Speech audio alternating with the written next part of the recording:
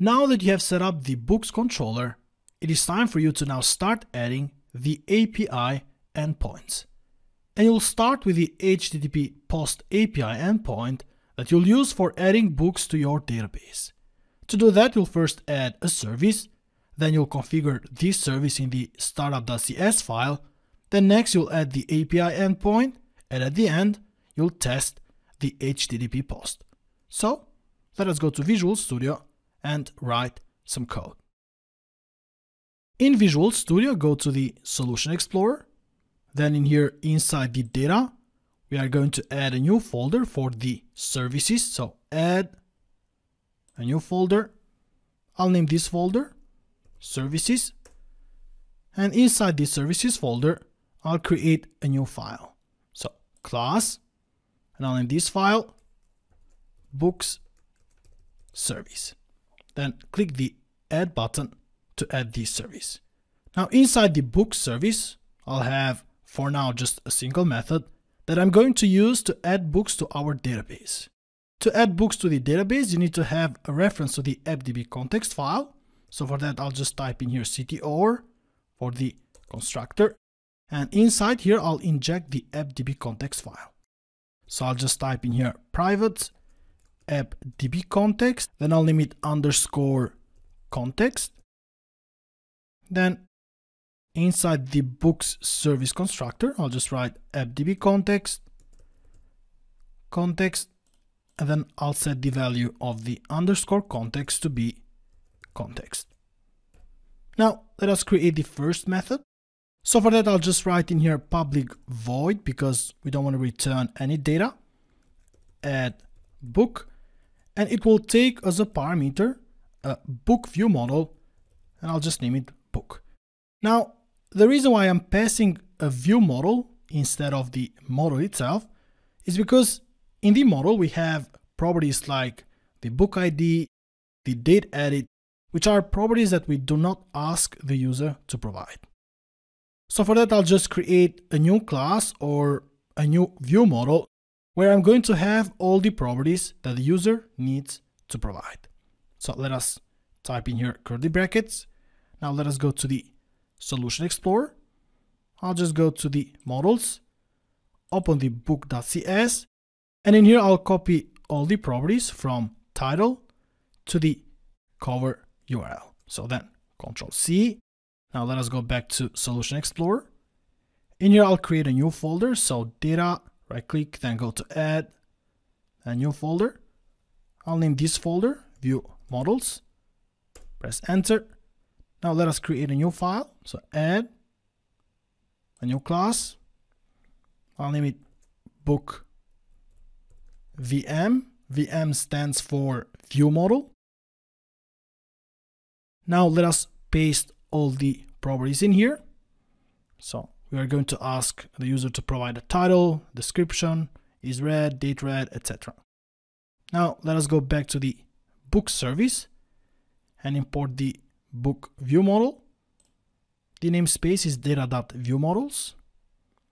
Now down here we are going to create a book object. So var underscore book is equal to new book.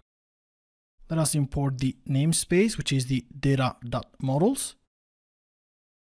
So in here I'll type all the book properties, like let's start with title, that will be equal to book.title. Then we have the description, which will be book.description.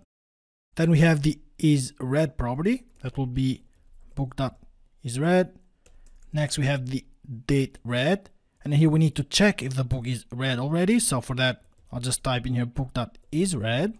So if the book is read, then book.dateRead.value. Otherwise, it will just be a null value. Next, we have the rate. The same way, we need to check if the book is read. So book.rate.value. Otherwise, just null. Next, we have the genre. That will be book.genre. We have the cover URL is equal to book.cover cover URL, and we also have the author. So just after the genre, author will be book.author, and the last property in here is the date edit, and the date edit will be datetime.now. Don't forget to add the semicolon at the end in here. What you need to do next is that you need to use the context.books.add and add the book to the database. Then next, just save the changes by typing in here context.save changes. Now, for us to be able to use this service throughout our application, we need to go and configure this service in the startup.cs file. So for that, I'll just save the changes in here, put a breakpoint so we can debug, then go to the Solution Explorer. In here, go to the startup.cs. In here, scroll down to the configure services method, and just after the add db context, we're going to configure the services. Let us configure the first service. For that, you need to type services.add transient, pass as a parameter the service name, which is the books service, and import the namespace data.services, and then at the end, do not forget to add the semicolon. Now let us go to the books controller. In the books controller, we can now inject this service. So in here we will have public books service, import the namespace. This will be underscore books service. So add the underscore. Then down here, stdor to create the constructor for the books controller, double tab. Then in here, inject the books service, name it book service, and assign the value. So the book service will be the book service, add the semicolon. Now down here, we are going to create the first endpoint, and we said that it will be an HttpPost API endpoint because we are sending data to the database. So HttpPost, because we are posting data. Then I'll just type in here public iActionResult. I want to return an iActionResult. And we're going to talk later about the return types in an ASP.NET Core Web API. And here now, let us provide a name, add book. It will take as a parameter from the request body, so from body, a book VM, and just name it book. Then inside here, we are just going to use this service, so the book service dot add book method. So add book passes a parameter the book. Now in here, let us import the book view model. And that will be data.viewModels. And then at the end, you can just return an OK for now, but we are going to talk later about the return types in an ASP.NET Core Web API.